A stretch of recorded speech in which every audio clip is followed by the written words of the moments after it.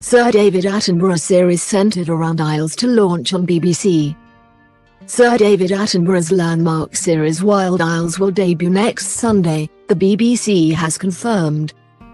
Filmed over the course of 3 years, the 5-part series aims to shine a light on the challenges affecting the British Isles and celebrate nature that exists on our doorsteps. Broadcaster and naturalist Sir David, 96, will appear on Old Harry Rocks in Dorset to introduce the first episode, titled Our Precious Isles, and will explain why Britain and Ireland are critical for the survival of species across the globe.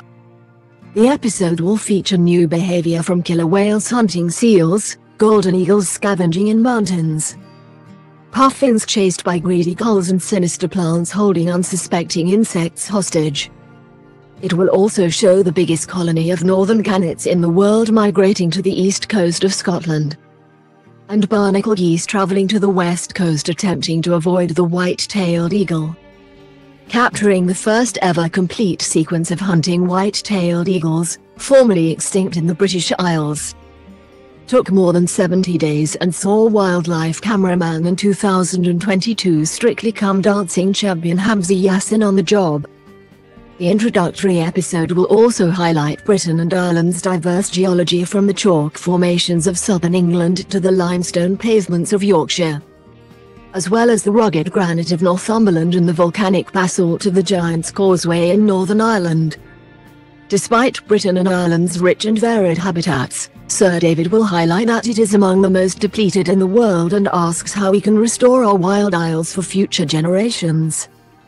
Series producer and BAFTA award-winning filmmaker Hilary Jeffkins said, "I hope that after watching this series our audience will be wowed by the wildlife and spectacular places in Britain and Ireland, but also that they get a strong sense of how fragmented and fragile they are. I want the audience to come away with a sense of pride and hope for the future too. I think that people will be surprised by the wildlife on their own doorsteps and amazed by the behavior. It is quite shocking to think that we have pods of killer whales, top predators, hunting seals in our seas, and a large blue butterfly that tricks ants into caring for its caterpillars by using deceptive sounds and smells. The wildlife that we think we know well still has some extraordinary hidden stories." The remaining 4-hour-long episodes of Wild Isles will celebrate the Isles' 4 key habitats: woodlands, grasslands, freshwater and marine. Sir David will appear in Richmond Park to introduce the woodland episode, a hay meadow in Dorset for grassland, a chalk stream in Wiltshire for freshwater, and a green bridge on the Pembrokeshire coast to introduce ocean. He will sign off from Skomer Island at the end of the ocean episode.